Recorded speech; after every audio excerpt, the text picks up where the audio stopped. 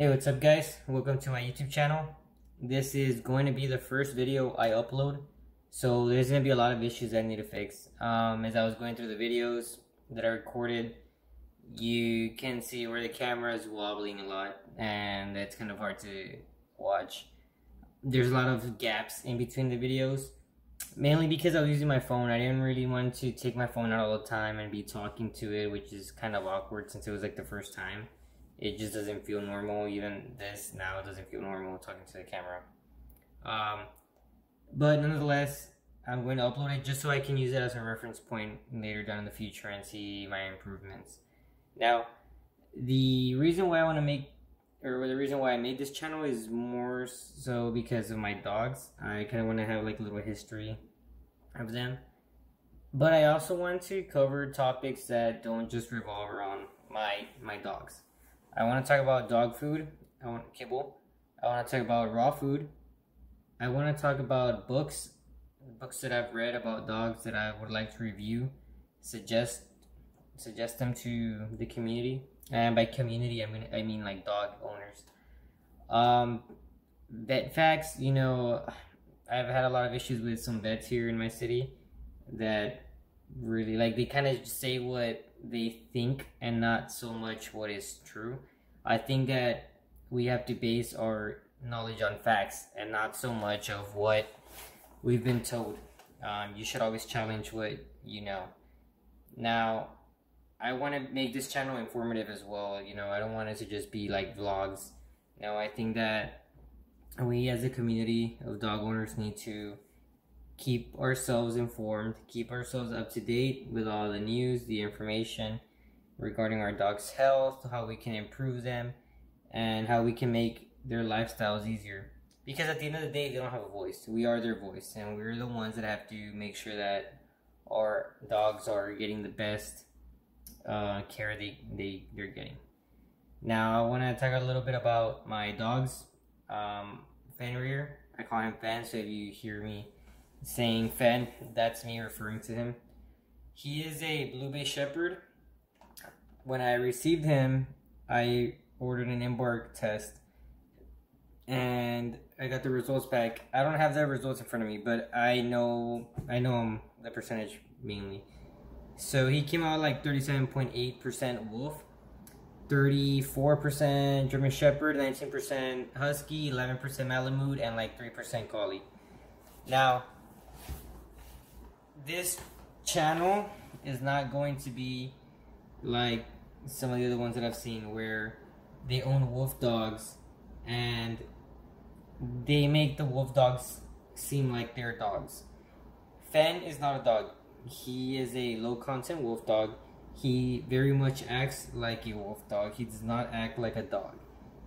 And I don't want people to confuse my videos with me trying to imply or, you know, show a sign or a side of Fen that they're not seeing. I will be sure to post the truth, because I think if you're going to buy a wolf dog, you have to inform yourself. Now, at this point right now, when I'm recording this video, he's 8.5 months old. He won't mature until he's 2 years old, and I think he's gonna get a little growth spurt as far as his height goes. Right now, I think last time I measured him, he was like 27 inches, 26, 27. He's around 75 to 85 pounds. He's been fluctuating because it's summer here, so he's been shedding a lot and getting skinnier. So I'm not even worried about weighing him. Now, Ghost, he's a Dogo Argentino. I was completely fascinated about the breed when I was researching into it, and I definitely will make a video about both of their breeds and explaining my experience with them, and as you know, from puppies to adulthood. Now, Ghost is very much the opposite of Fen, appearance-wise, and maybe not behavior-wise, but in some aspects, yes, because he's very nonchalant. He's very carefree. He's not afraid of anything. He sleeps all day, and Fen is the complete opposite. Fen will not sleep. Fen will not sleep at all. He is the lightest sleeper. I can scream at Ghost, be like, Ghost, yell his name out. He'll stay asleep. Fen, if I literally sneeze, this dude wakes up and gets up and just kind of like, okay, what was that? You know? So I will make a video going in depth about their breeds and my experience with them.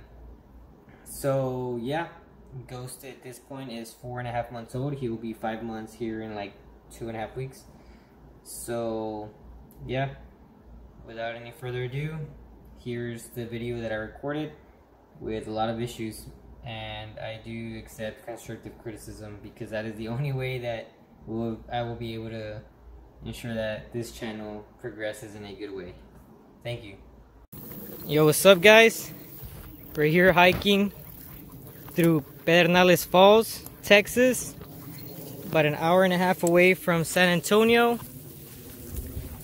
It's about 80 degrees out right now, pretty humid. I'm with my 4-month-old Dogo Argentino Ghost up there. I let him off because he's a little bit more relaxed. I got my 8.5-month-old blue-based shepherd Fenrir, call him Fen. He is a low content wolf dog. Came out at 37% gray wolf on his embark. I have him hooked on me just because he's very chill, but you know, people will see a big dog like him and kind of freak out. And we're just enjoying the hike right now. Having a good time. I'm with my friends. We're some fire ants. Trying to get to the pond. Trying to get these babies wet. We're about 1/4 mile away from the little pond. Or I wouldn't call it a pond, it's more like a creek area. The river. Creek bed, whatever it is. Just enjoying the Texas heat right now. My dogs kind of aren't. You know, you can see how Fan's been shedding his coat right now. And I feel bad for him because it's probably really hot for him. Ghost, on the other hand, has very thin hair. Very thin hair. But nonetheless, we march on. Haven't seen any horses yet. Lots of ants. Ghost got a little bit wet. He fell inside a little hole with water. Fan, same. Cooled down a little bit. Say hi, Edward.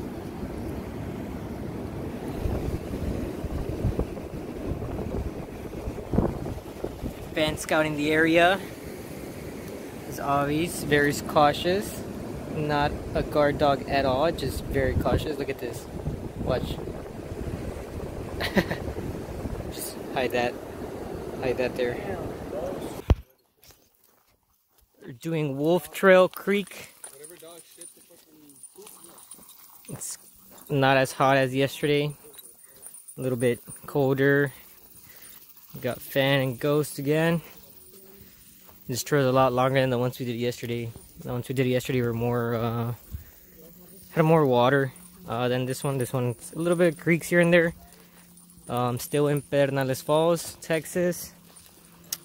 So far it's pretty chill. It's kind of drizzling, so it's really nice. Except that it's kind of hot. So like after it drizzles, it does get a little bit humid. Ghost has been keeping up. We're at about 3 miles now. It's pretty good. Fan still shedding, still enjoying himself. I got him hooked to me because there's a lot of bikers around here, and he kind of freaks out with bikes if they're just randomly appear. If he doesn't see them, maybe he does see them, he kind of doesn't really care, but if they just creep up on him, he freaks out.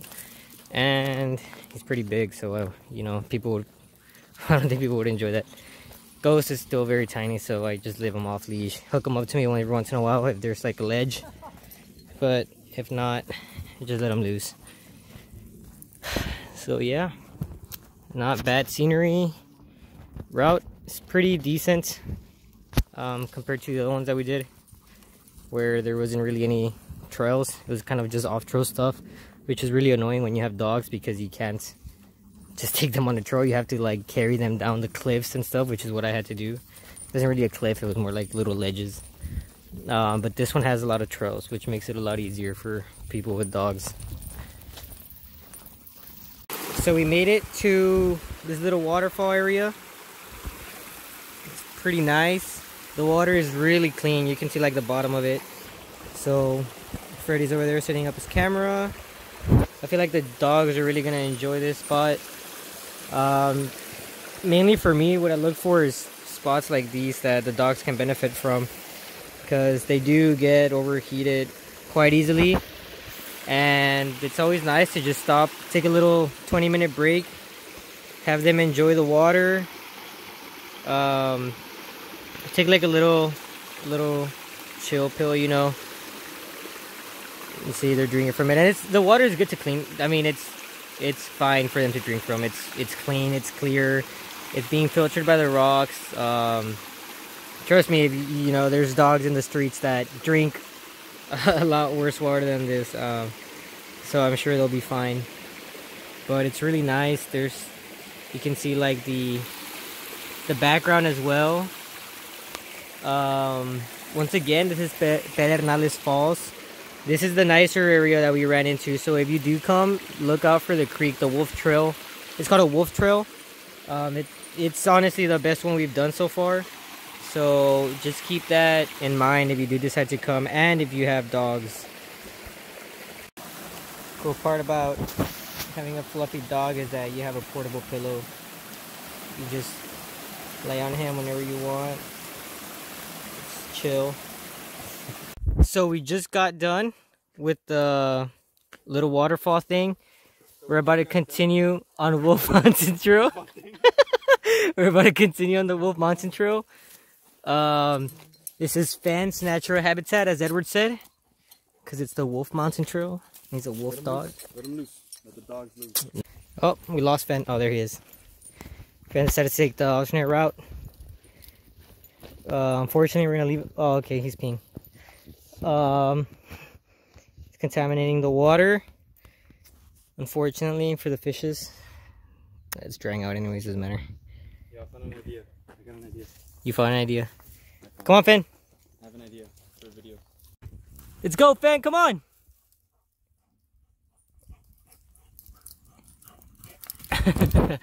Good boys! Alright, now we can go back. Let's go! Ben's having a good time right now. He's enjoying the being off leash.